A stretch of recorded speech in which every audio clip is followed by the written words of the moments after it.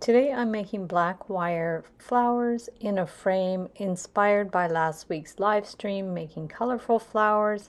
You're going to need 20, 22, and 28 gauge wire and your tools. I have the templates linked up in the description below. You can get any frame that you like, and we're just going to start by tracing the rose shape. You can trace it or you can freehand it. You'll have the option to get the template in the description of the video. And we're just going to go around the shape. I started by tracing it and I ended up free-forming it after a while. And we want the middle part to be like sort of spiraled out a little bit. And then once we've done a few spirals around, we're going to start forming the outer petals.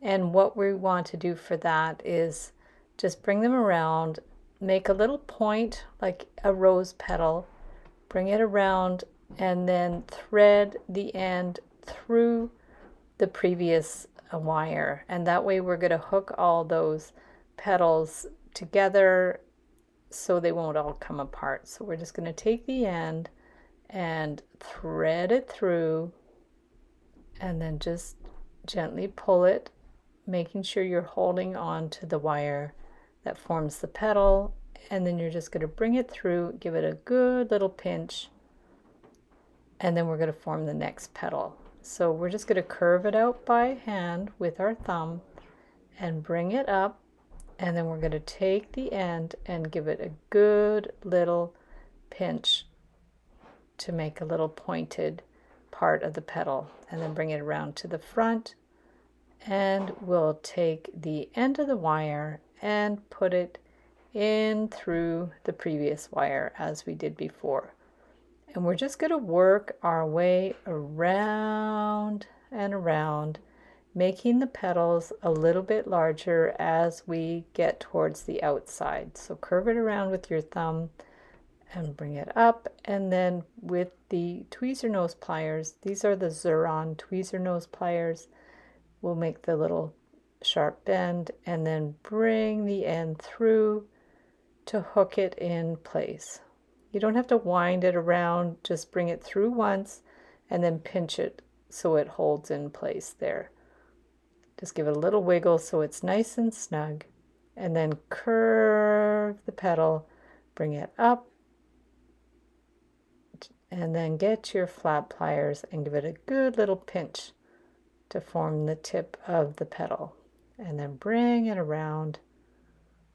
Like I said, you can trace the template if you like, or if it's easier, just do it freehand. It doesn't matter if they're a perfect size. It's nice when there's a variety of size in the petals. They don't have to be evenly spaced either. So just wiggle it around to hook it in place, and then bring the wire around for the next petal. Just curve it with your thumb and your finger. That way it won't get scuffed up with the pliers. Just use the pliers to do a sharp bend at the tip of the petal. And again, curve it with your thumb. Have a look, make sure it's a good size. And then take the end, and now we're going to string it through that first petal that we formed. And we're just going to slowly work our way out, just hooking the wire into the petals as we go, just radiating out. It looks a little bit like a mandala. So we're just going to keep going with that, and when it's the size that you want, then we'll be able to form the stem. So just curve out the stem. You can compare it to the template and trace that first leaf. And then to do that sharp point, use your flat pliers, give it a good little push, check it again, and then curve it around to make the leaf. So now you can wind it around to hold it in place and form your next leaves. We'll just give it a sharp little bend, curve it around, and here I'm going to do two leaves to make it a little more asymmetrical. So bring it around, curve it down, and then we'll do the next leaf. Just bring it around, curve it with your fingers, bring it down, and then make that sharp bend. Hold it and curve it around. So we have the basic shape of those two leaves. You can match it up again with the template and then curve it around. So we want one wire to sit above the other wire, hold them with the flat pliers and curve it around to hold those wires together. And just straighten out the wire a bit. So there is your rose. Now for the fern, we're just going to wiggle the pliers, the small round pliers, to make a kind of a crinkle. Now Beadalon Artistic Wire has a cool crinkle tool that I am awaiting in the mail, so when I get my crinkle tool I will do a tutorial for that. But if you don't have the crinkle tool, you can just use your round pliers and bring the wire back and forth. So I'm going to do the first few leaves in this manner, just wind it back and forth. It's also a little bit like how I've done a sheep in the past to give the impression of curly hair. This just gives the fern leaf a little bit of texture. So we have our first 3 leaves,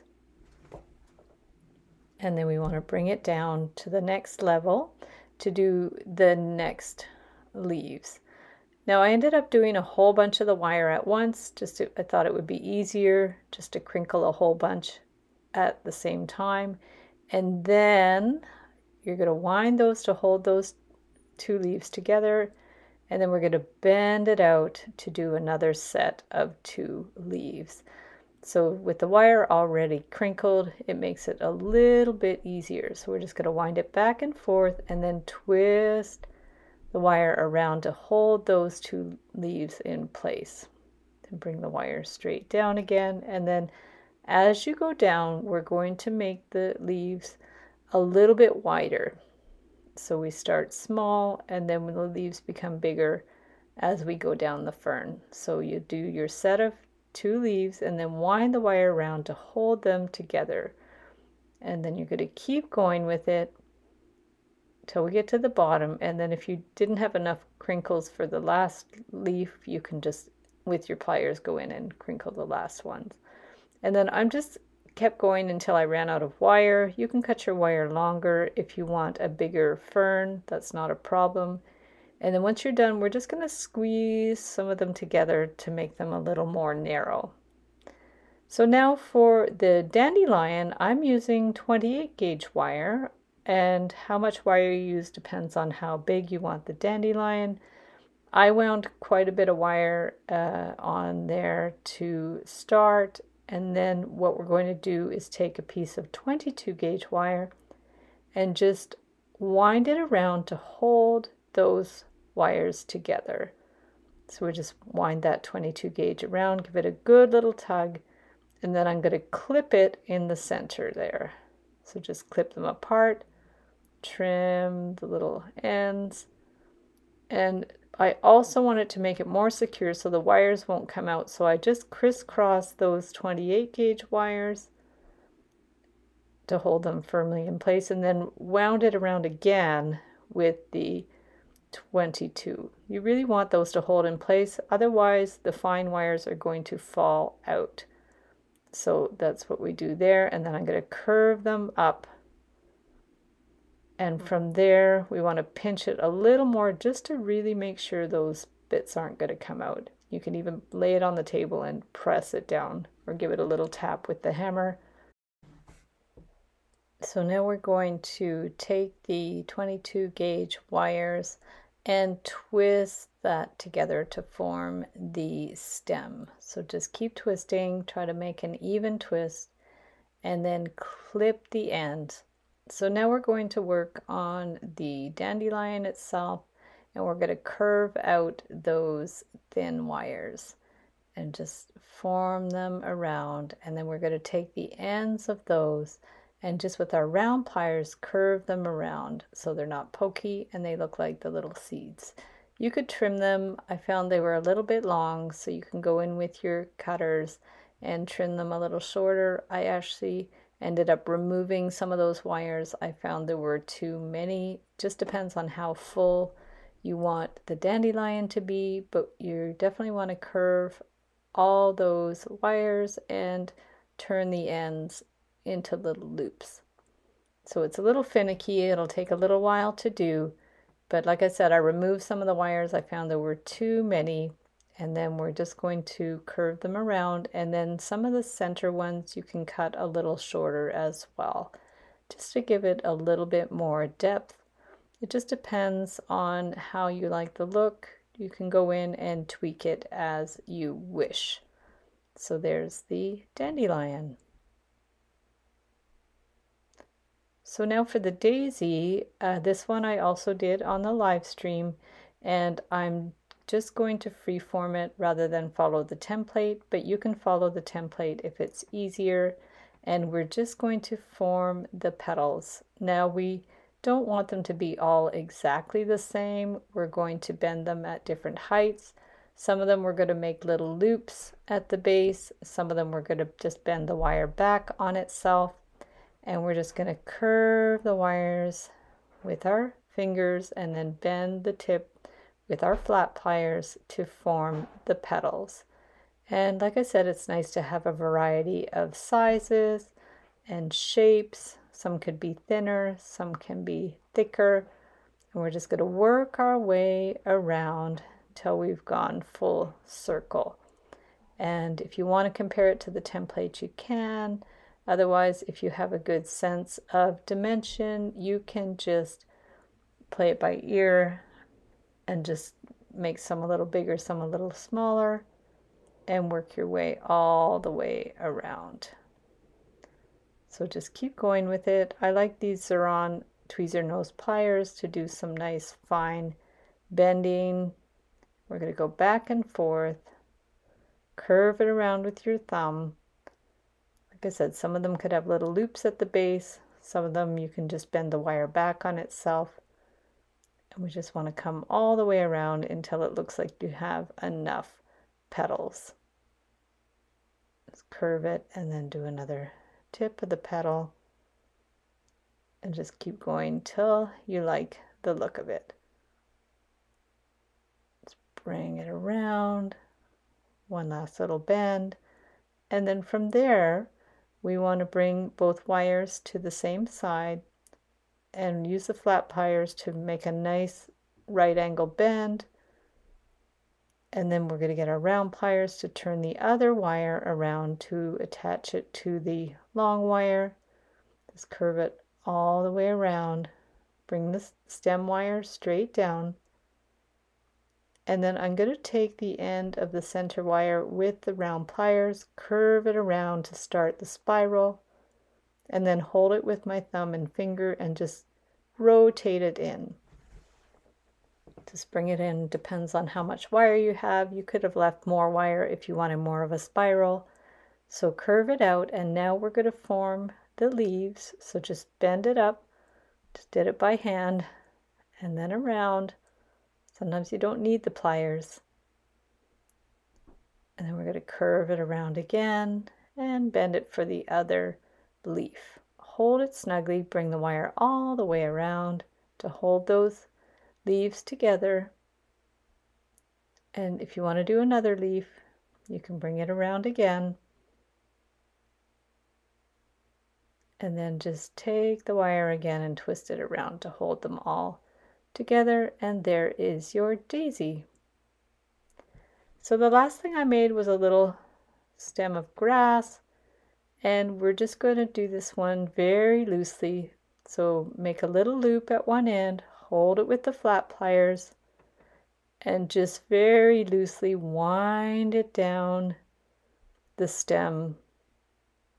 Start with the pliers and then let go of the pliers and just hold the end with your thumb and finger, and we're just going to bring it down, say about 1.5 inches, could be a little longer depending on how big your grass is going to be. And then we're going to bend the wire back on itself and go back towards the top.